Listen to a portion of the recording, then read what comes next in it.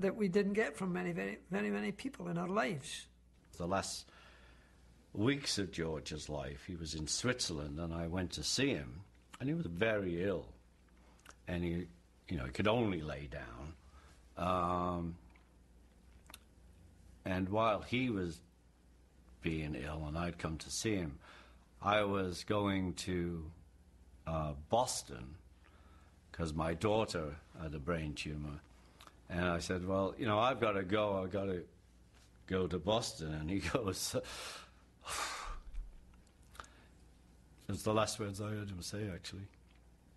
And he said, do you want me to come with you? Oh, God.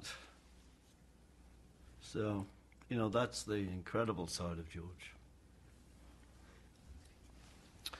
God, it's like Barbara fucking Walters here, isn't it?